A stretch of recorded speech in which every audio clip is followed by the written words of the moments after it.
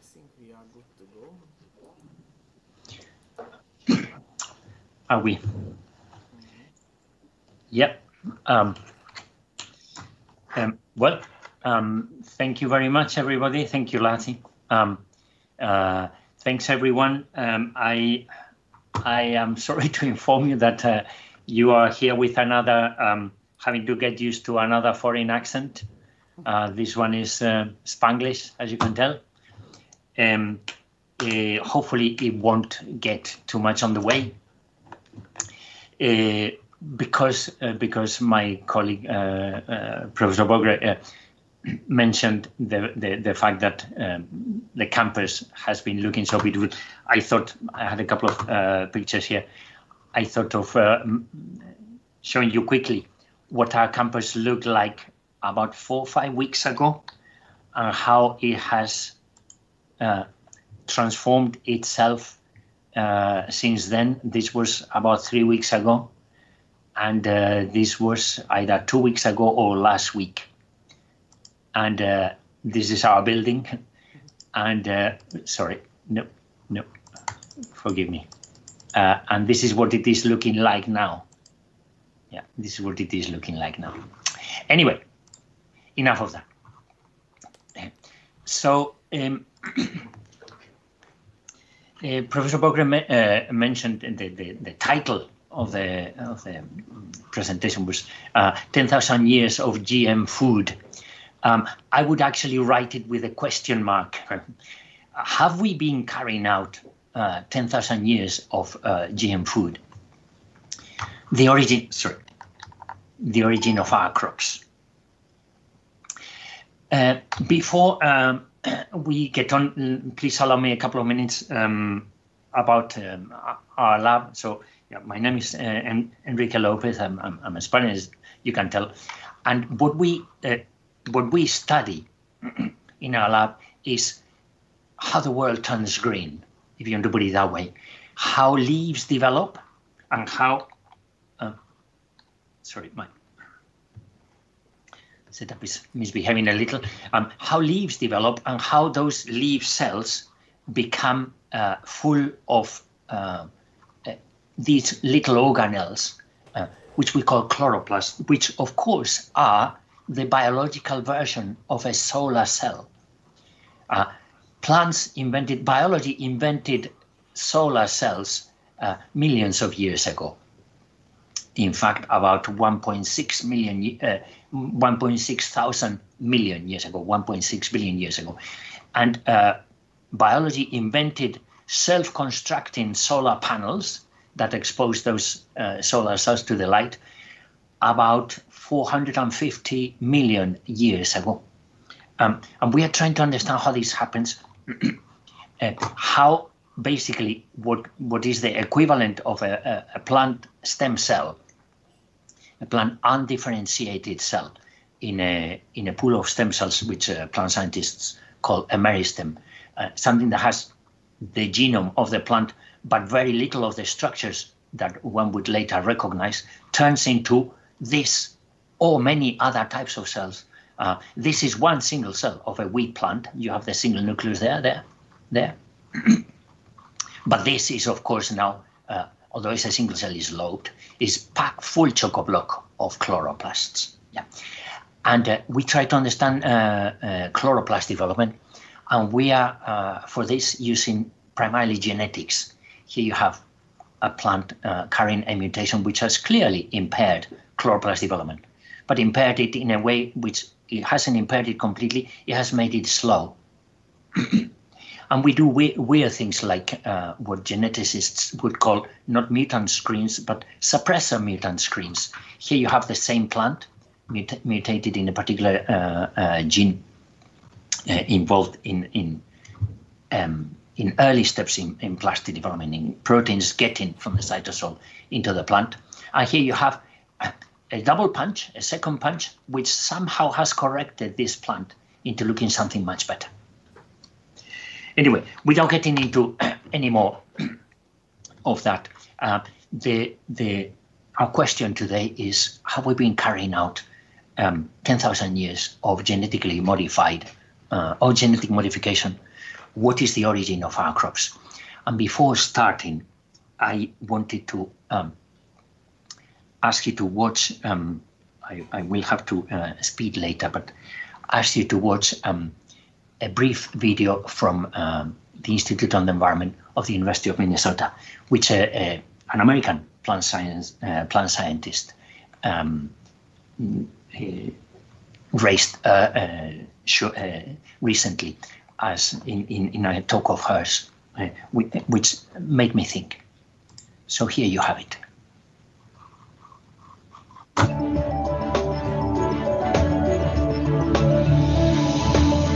Hope you can hear it.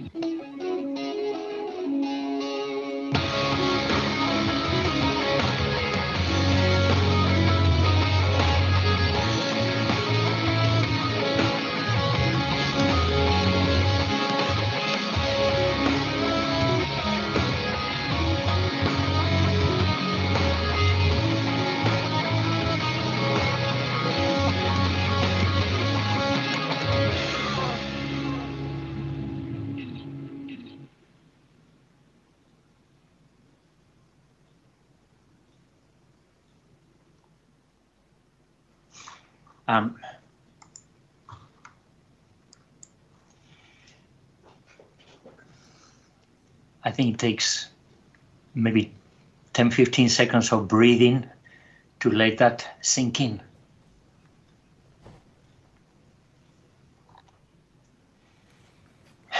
So let's tackle what exactly is genetic modification, to see whether we've been carrying it out.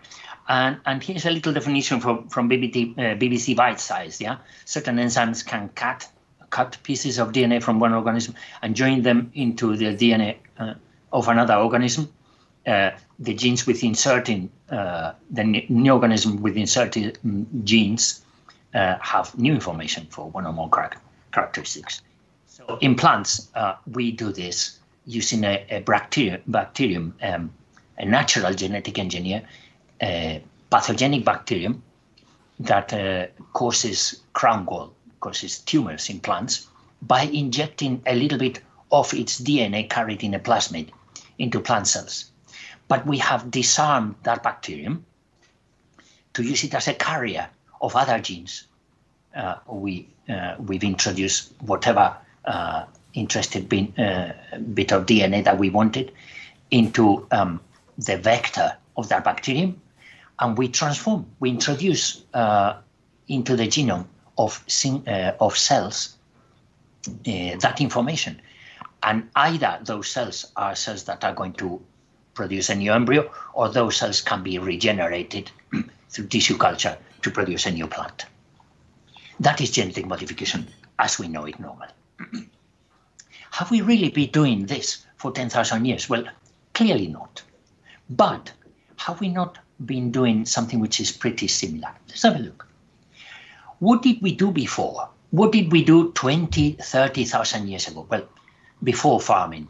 You know, as a Spaniard, please allow me to show a little bit of cave paintings from northern Spain. Some of the first identified, the first to be identified in the world in the mid-19th century, or from eastern Spain. Our ancestors were in awe of the nature around them. Yeah, these bisons that they hunted, these fish that they fished with bows and arrows. Those of our ancestors of ours were hunter-gatherers, and they needed to move around following resources. Now, as they moved around, they hunter-gathered, they gathered wild plants. For example, plants which are with nutritious seed of annual plants that let's say, set seed and grow in spring, flower in summer, set seed in autumn, and can be collected and brought to camp. Of course, some of that seed will spill and regrow near the camp, and the bulb clicked. Maybe it is possible to do some of this by ourselves, and we don't need to be looking for these plants all around. In fact, this image is from, I don't know exactly where, but somewhere in northern Africa, about 70 years ago. And very similar processes have been taking place for 3,500, 4,000 years. This is winnowing, you know, plowing, growing wheat, harvesting it, and after harvesting it, threshing it, separating the grain from the chaff, and then collecting the grain and sending the chaff away by being blown by the wind. Yeah. Some of these techniques have not changed in some parts of the world for millennia. Now, what happened to us when we clicked, when we did that? Well, that actually happened in different parts of the world. But one of the first, if not the first part of the world in which it happened is what we call today the Fertile Crescent. What was then the Fertile Crescent? A crescent of land which goes from northern Syria to northern Iraq and in between the Tigris and the Euphrates on one side, and into Lebanon, Israel, Palestine on the other side. And this is where plant domestication, the earliest plant domestication, took place. And we know this in strange ways, in surprising ways. About 10 years ago, 10, 12 years ago, there was a book about the 7 mothers of Europe, written by a famous geneticist in Oxford. You know that our DNA, we inherit half from our mom and our dad, but we carry a little bit of DNA in our mitochondria. So our mitochondrial DNA is only inherited from our mom. And we know that the populations, the ancestral populations of Europe, were the children of 7 moms that lived in southern Europe in the last 40,000 years. 2 of them lived in the Iberian Peninsula, 2 of them lived in Italy, 1 of them in Greece, 1 in the Caucasus. Why were they all southern? Because, you know, glaciations, ice ages, had moved people in and out of the Mediterranean. So the Mediterranean Peninsula had been refugia.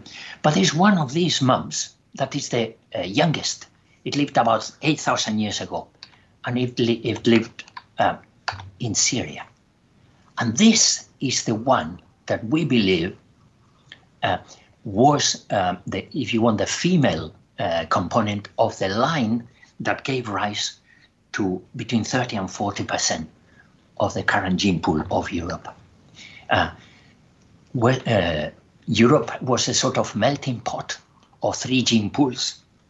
The early hunter-gatherers, the farmers, which came from the Near East, and a later element that is shared with Native Americans, that came from South Central Asia, and which probably came riding horses.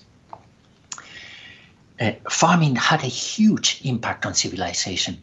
It gave rise to civilization. It allowed people to settle. It led in a few thousand years to rises in population of 2 orders of magnitude, 100 times more people about 5000 BC than there were 15,000 BC because of the development of agriculture. It exploded. And what were the plants that were domesticated? Well, today, the world's 3 main crops are 3 cereals, 3 grasses, in fact. Plant scientists would say 3 grasses. Wheat, maize, and rice. They provide well over half of the world's calories, just those 3 plants. We're going to see a little bit about the domestication of each of them, a little bit more detail with wheat and maize, very little with rice, as examples of the sorts of things that were done. Where did wheat domestication take place and how? Well, we find this about if we look at its wild cousins. And this was done by a Russian geneticist in the mid-20th century. It so happened that the wild cousins of wheat grew in the southern fringes or just south of what was then the Soviet Union, Georgia, Azerbaijan, south of the Caucasus, northern Iraq, eastern, southeastern Turkey. And they are these. These are modern wheats. Bread wheat is, of course, the wheat with which we make bread, biscuits, etc. Durum wheat. If you buy pasta, next time you buy pasta in the supermarket, look at the ingredients. It will always say durum wheat or semolina wheat. These are our 2 main wheats today. Actually, there are older wheats which are still grown, emmer and einkorn. Now, when Vavilov, this Russian geneticist, identified wheat cousins, he also noted something strange. This was the age of what people call cytogenetics. Using cytogenetics, the arrangements of chromosomes in mitosis to see how similar different organisms were. And cytogeneticists quickly noted that bread wheat has 42 chromosomes, while durum wheat has 28 chromosomes. So does emmer. Funnily enough, this very ancient wheat, which also has wild versions, carries 14 chromosomes. Very different numbers of chromosomes. But you will have quickly noticed that these numbers are not accidental. Yeah, that's twice 14. And that is 3 times 14. What's going on here?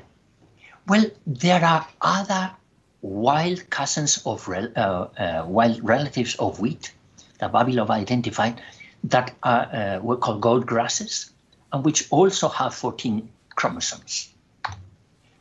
And when doing banding patterns, when looking at those chromosomes in detail, he found, it was found by others, in fact, that they could be grouped as A, B, or D. Although there were all 14 chromosomes, they had slightly different banding patterns. Actually, durum wheat carried A and B banding patterns, and bread wheat carried A, B, and D banding patterns. What's going on here? And the explanation is given by what happens with meiosis, the problem with meiosis for animals hybridizing. This is a horse, this is a donkey, and this is a mule. A horse and a donkey can crossbreed and give rise to mules. Mules, however, are sterile. They're hybrids and they're sterile. Why are they sterile? They're very powerful, they're resilient like donkeys, and they are strong like horses. They are fantastic workforce animals, but you cannot have mules as progeny of mules. You always have to crossbreed a donkey and a horse. Why? Because in meiosis, horses, donkeys, they group their maternal and parental chromosomes after they replicate together in what we call tetrads. This is what happens in the first mitosis of meiosis, the formation of those tetrads. Professor Borgren knows a huge amount about this. Now, this will, in the first anaphase, split like that. And then during the second mitosis, they will split like this. So gametes will form like this. Individual either maternal or paternal chromosomes. Individual either maternal or paternal chromosomes. Mules cannot form tetrads. And as a result, in meiosis, you can have one, the other, both, neither. Geneticists would call these defects aneuploidies. So gametes which are incomplete or excess numbers of chromosomes normally do not give rise to viable offspring. That's why mules are sterile. However, plants can retain both maternal and paternal genomes. We know, in fact, that the maternal genome, the first maternal genome, was the bee ancestor, because the cytoplasmic DNA in wheat is the cytoplasmic DNA of the bee ancestor. This was the maternal. The hybrid retained all full maternal chromosomes and all full paternal chromosomes. So the maternal chromosomes can form tetrads with themselves, and so can the paternal chromosomes. And now the hybrid has 28 chromosomes. And this hybridization happened again with another wild cousin, and it gave rise to bred wheat. We can now time these hybridizations, and we know that this, the best estimate is that it happened about 500,000 years ago. It happened in nature. So these are natural hybrids. And the second one also happened in nature, but probably happened as farmers grew extended ancient wheats, and they cross-hybridized with nearby cousins. So they were both natural. This, if you want, was unknowingly human-facilitated. So farmers unknowingly were selecting polyploids, and polyploids are naturally bigger plants, which produce larger seed or greater quantity of seed. They were selecting plants which were more amenable to farming. Were they genetically modifying? Not knowingly, but they were selecting something which was not typical in nature. In fact, they later selected things which were very anti-natural. What is the purpose of a spike, of a cereal, of a wild grass, rather? The purpose is to disperse grain, yeah, which is a fruit with a single seed. Is to disperse grain. So for that, it has to be brittle, yeah, it has to shatter. Domesticated emmer is not brittle, does not shatter easily. Of course, this, from the point of view of the farmer, is fantastic because it allows harvesting. From the point of view of the fitness of the grass, of the plant, it would be disastrous. It'd be hugely against fitness. It would impair reproduction. But we humans, or our ancestors, selected it. It was good for us. In fact, farmers did not only select non-brittle spikes, they also selected what we now call naked grain. Basically, the individual, these are florets, they're called florets, they contain grain surrounded by some leaves that we call hull. This is hulled grain, this is naked grain. Now, we can make flour very easily from this.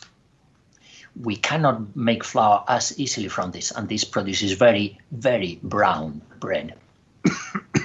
Farmers were selecting naked grain. Now we think actually brown is better with the seed coat and maybe even with the hull.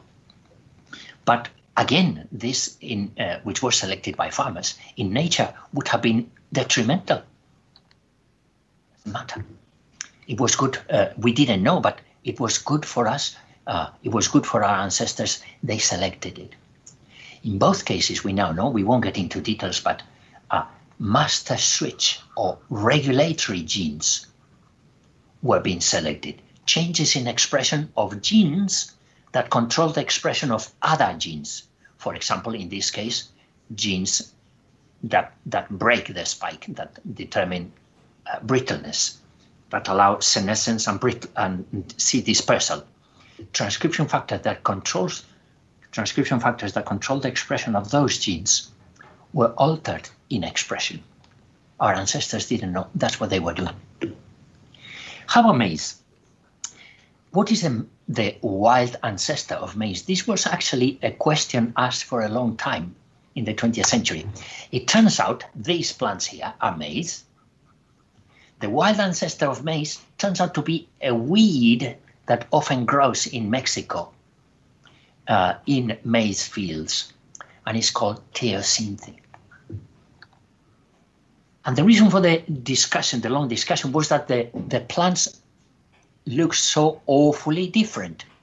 Teosinte is a bushy thing, a bushy plant with lots of stems. It produces tiny spikes, which contain 2 rows of grain. In fact, that grain is encased in a shell, which is almost like a nut shell. The grains are small, but they have to be cracked very hard to be able to reach the content. Of course, the spike is brittle, it will shatter. Teosinte is completely different to maize. One big stem, here is one big cob, maybe 2 big cobs. And those cobs contain, even in old varieties, many rows of seeds. In modern ones, many, many more. Those seeds, that grain, remains attached to the cob, and there's no shell to be seen. Yeah, there's nothing like that shell to be seen. Fantastic for farmers, terrible for the plant, if nobody disperses it. Why do we know that this is the ancestor of this? Yeah. Because the two are fully cross-fertile. This is teosinte, this is maize, this is a hybrid, fully cross-fertile. And you see the seeds are now exposed. There are many rows. The seeds are much more exposed. Somehow, some traits of maize are now apparent in this, which is half teosinte. What sorts of changes were farmers selecting for? We actually know that very few key changes were sufficient. Something like 5 key changes were sufficient for the vast majority of the maize phenotype. Let's look at one of them, the architecture. We said teosinte is a bushy thing, yeah? Maize is a plant with a single stem that produces 1 large cob, sometimes 2 large cobs. Yeah, completely different. However, here is a maize plant. This is also maize, but it's maize which has lost function of a gene, 1 gene. This is a mutant plant for this 1 gene, the teosinte branch gene. Some people call it the branched gene. So this plant has lost the function of the teosinte branch gene, which means that when the gene is active, you have a plant that looks like maize. And when it is inactive, you have a plant that looks like teosinte. What does this gene do? In fact, it is a gene that suppresses the growth of laterals. If we look where the gene is expressed, this dark color suggests where the gene is being active. It is being transcribed. It produces mRNA that we can detect with a probe that we accompany with a dark color. There it is.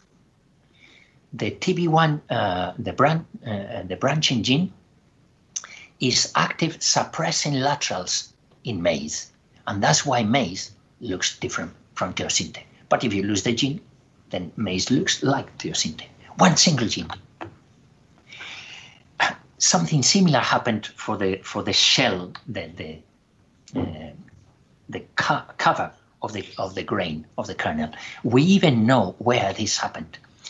And it happened, we know from tracking multiple populations of teosinte and looking which populations are teosinte maize is closest to. We know that it happened in southern Mexico, in the valley of the Balsas River.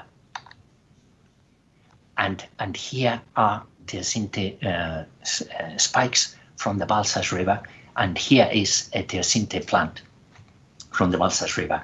And here is John Dobley, who first identified this, who we will see later with a little bit less hair and a little bit lighter color. And here is where hopefully we're going to see him. I'm going to try and takes a little bit of time, but I think it's very much worth. Please allow me to show you 2-3 minutes of this video.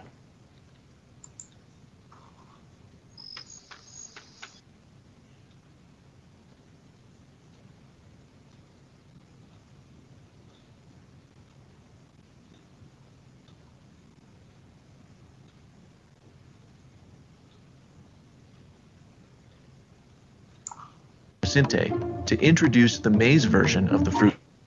Forgive me. Forgive me. One of the main differences between teosinte and maize is that the teosinte seeds are encased in this really hard fruit case that makes it really difficult to eat. So clearly that's something that had to change. That's right. And the remarkable thing is that having a fruit case versus not having a fruit case is basically controlled by a single gene. A single gene? A single gene. To test this gene's function, Dr. Dobley's team did a clever experiment. They carefully crossbred maize and teosinte to introduce the maize version of the fruitcase gene into teosinte plants. When they did that, the teosinte kernels, which are normally enclosed in a hard fruit case, became partially exposed, almost like little corn kernels.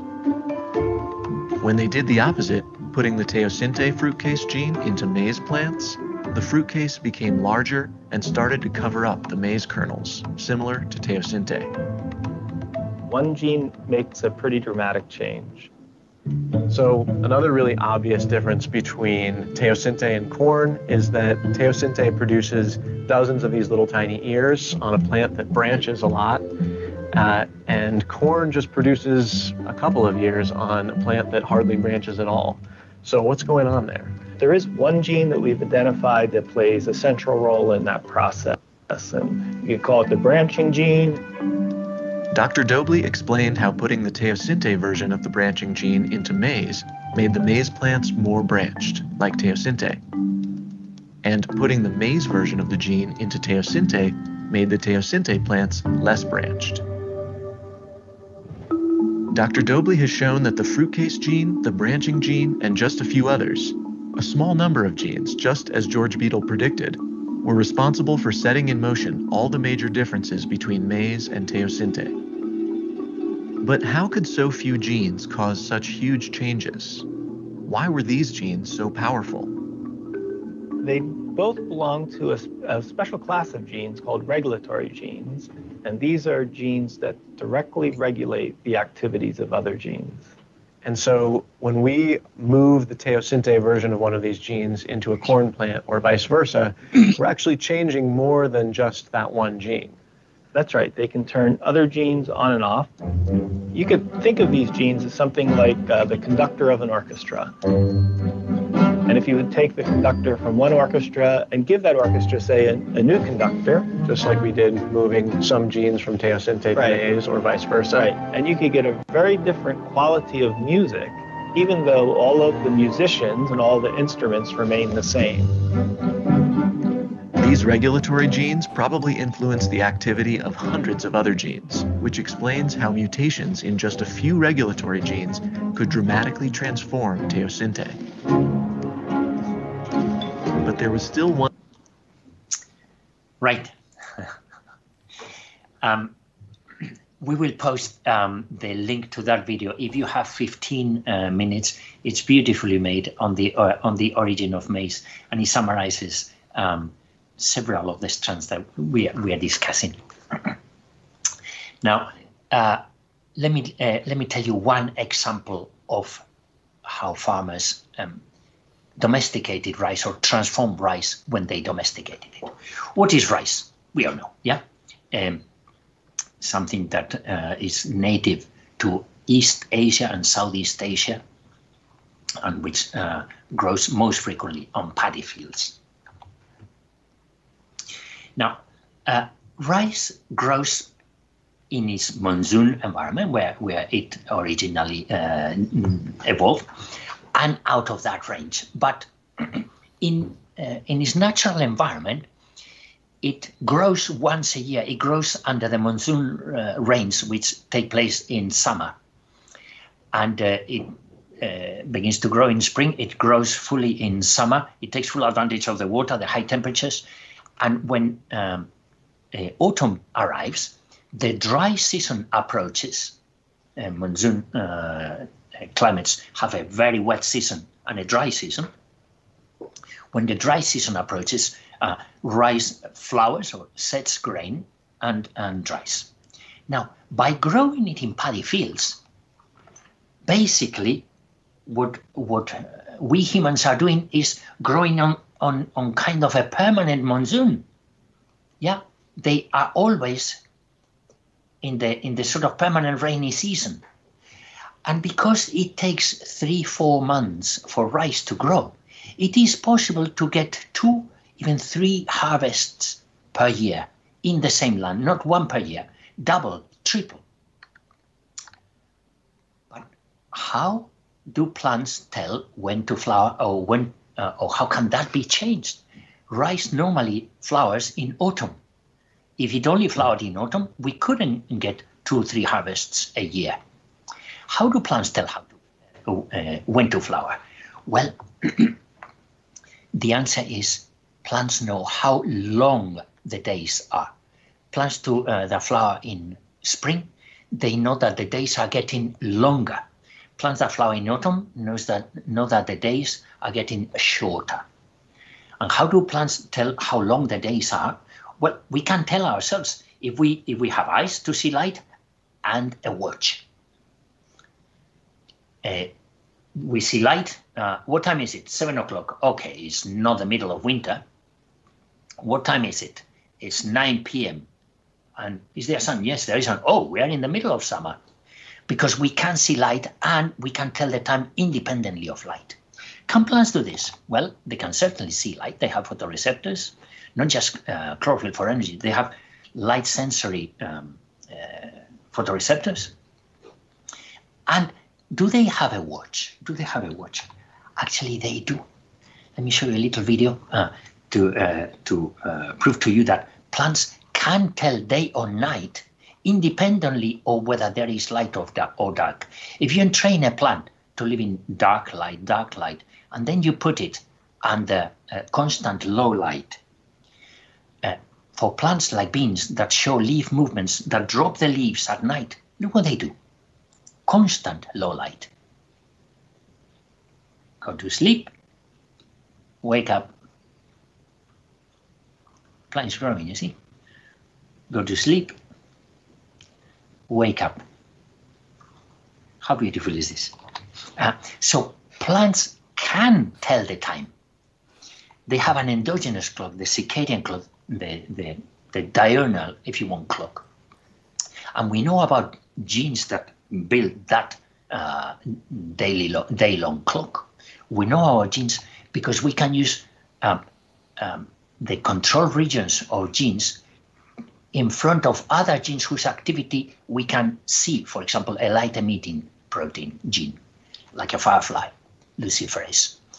And plants emit light, depending on what the promoter is, what the control region is, in the morning and go off in the evening, or in the evening and they go off in the morning. What? Day length insensitive rice carries clock faults in single genes that make them disregard day length. And this happens for many other out-of-range crops. Of course, farmers didn't know they were doing this, but they were. And we've done it again and again, not just early farmers that domesticated plants. The Green Revolution, you may have heard of the Green Revolution. In the mid-20th century, people predicted, anthropologists, sociologists, predicted massive famines later in the century as population was exploding, high birth rates, very rapidly declining, fortunately, child mortality rates in the developing world, but a result, huge population explosion. People predicted massive famines, not enough food for everyone. It never happened. Why? Because of the Green Revolution. And what was the Green Revolution about? It was about irrigation, it was about fertilizers, and about new varieties. Here you have a rice variety pre-Green Revolution, 70% straw, only 30% grain. Here you have a Green Revolution variety. It's short. 50% is straw, 50% is grain. And it can also be fertilized without toppling over. So a double benefit. And now we know which genes we intervened in without knowing it. A gene involved in hormonal responses, in responses to a hormone called gibberellin, were involved in making these plants semi-dwarf, making the Green Revolution possible. We know, and we can now do intentionally and achieve things in way shorter periods than we would have by traditional breeding. Should we accept biological technology? Many people are reluctant. I think change is never easy, but I think we absolutely should. And look, it's easy to see that change has never been easy. You remember Jenner, the development of vaccines? You know what some people thought at his time? Look, that's Jenner lancing a poor girl with some smallpox infected material from a cow. And look what people think is happening. Look, developing horns, developing tails, yeah, things coming out of their trousers, etc., etc. Yeah, look at the squirting of the lance. Yeah, this is how some people cartooned, mocked vaccination 200 years ago. What would it be of us without it now? Have you seen these parodies of the Oxford vaccine? Yeah, which comes from a chimp cold virus. It is not new. It's been going on for 200 years. Are we not playing God? Well, remember Michelangelo, the Sistine Chapel. Are we humans not touched with God's ability to create, to improve? Are we not supposed to? And here we have two examples of people playing God. You will recognize that face. I think Sarah Gilbert, the Oxford AstraZeneca vaccine developer, or Norman Borlaug, you would not know, the father of the Green Revolution in wheat. So I leave the question with you. Are we not supposed to be playing God? Thank you very much. And sorry, we've got pretty much to the very end of our time. No, Enrique, you have never been so spot on. and was a beautiful lecture. Thank you so much. So any questions straight on, or you want to digest this lot of information and both as a message, as a science? Any questions? Or if not, then we digest, and we do put up the PowerPoint and also the links of the videos, which were fantastic as well, as good as the lecture, Enrique. And so thank you so much. And just an advert that next week actually we invited a colleague from the geology department to talk to us. So he will be talking about oceans and the sediments of the oceans. So I hope that that everybody will join us, and we can even invite the geology department students to enjoy a geology biology crosstalk. Thank you so much. Thanks to you. Thanks. Thank you. Thanks everyone. Thank you.